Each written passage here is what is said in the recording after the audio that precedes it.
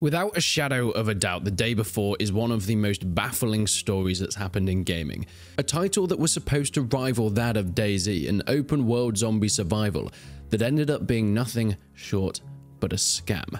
The game released just 45 days ago, and since then it has been shut down, refunded, and pretty much everything under the sun could have gone wrong. You see, when The Day Before was being developed, everybody was a little bit skeptical. Having volunteers working on your game for the most part, having gameplay that just seems like vertical slices rather than the actual title itself, assets that were seemingly taken from other places, and all in all, bad communication with the developers that nobody really knew what was going on. There was also the debacle with the name being supposedly stolen, but after that was all shut to the side, The Day Before, after countless delays, was finally released.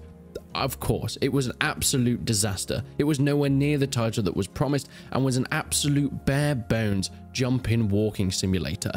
Because of this, it died almost instantly, but not just from the perspective of the players, from the games company themselves. Just before the game came out, Fantastic, the developers, put out a statement on Twitter saying, "To our future players who will dive into the game on December the 7th, we made this for you, and you will enjoy the game and become a celebration. Today, we will continue improving the game and adding content. To the person who didn't believe us, we made this game for you. We accept any criticism and don't hold a grudge against you." They were saying how confident they were that this title was going to be a success. And then it came out. Graphics are good. Oh.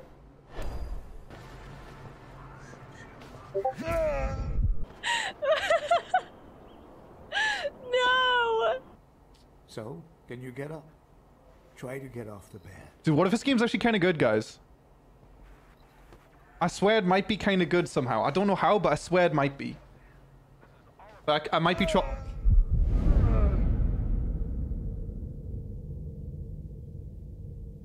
Oh no. This was December the 7th. On the 11th of December, they released another statement. "Today, we announce the closure of Fantastic Studio. Unfortunately, The Day Before has failed financially and we lack the funds to..." You can't make this. You actually can't make this up. All in all income was being paid off to all their debts and their partner. They released the studio back in 2015. This was supposedly a huge undertaking, but it just didn't make any money. It's not surprising. The game was absolutely awful. The lead up to it was all in all flooded with the word scam. There was no chance that this game was going to do well, and of course, it didn't. They wanted to release new patches, reveal the full potential of the game, but unfortunately we don't have the funding to continue that work. That is in their words. So not only was the game stopping development, but the whole studio was closed from one game release. Something that was shocking, but not necessarily a surprise. Only this, but Fantastic said that they would refund any customer who chooses to return The Day Before. Okay, it seems like some will of good faith, until 8 hours ago, when there seemingly was some misinformation going around about the company, so they had to put it straight, or at least they thought they did. By the way, they released this statement twice on Twitter. The first time it was uploaded, it was, of course, Twitter was given a community note. As they do, they corrected some misinformation within the statement.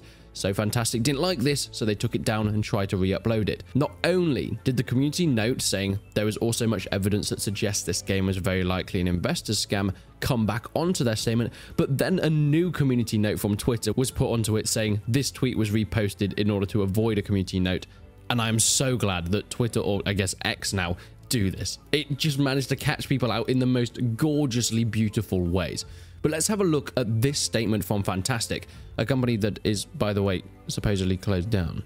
The first thing is talking about the anonymous people alleged that we deceived players. Fantastic say they worked hard and honestly on the game and didn't take a penny from users, didn't use crowdfunding, and didn't offer pre-orders. And as much as that is true, I struggle to give you a get out of jail free card with that, because you're still selling an unfinished product that was advertised as something completely different. Nobody was happy with the release of the game. So yes, you didn't crowdfund it, you didn't release it into an early pre-order version, yet what you did do is promote it as something that it wasn't. And that in itself is still deceiving players. They do mention that even after the game was closed, they returned money to all players. Okay, but what about the players that didn't see your statements on refunds, that have still not done it because maybe they just bought a game that they saw on the Steam store You see, there's a lot of people in this community that pay attention to gaming news and what's going on, what's trending, what is a good thing to buy and what is a bad thing to buy. But actually, the majority of people don't do that. They just have a Steam account that they log onto every now and then. They might buy a game that they think that looks good, and then, well, if that's the case, they have lost their money. Then it is the perfect part of this blog post. Who made money from the day before? And I will read this verbatim as they probably want people to know this. Certain bloggers made huge money by creating false content with huge titles from the very beginning to gain views and followers, exploiting the lack of information about the game's development. The actions triggered a gold rush among content creators due to the game's pre-release popularity, and they are solely blaming the failure of the game on this. People that made money off the downfall.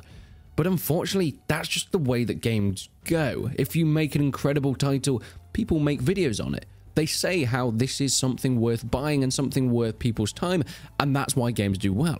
But if you make something that is dodgy, a lack of misinformation, that has allegedly taken assets from other places, or at least people are suspicious of it, and there is delays and delays over and over again. Not only this, but the final release being something completely disappointing to 99% of your players, that's on you.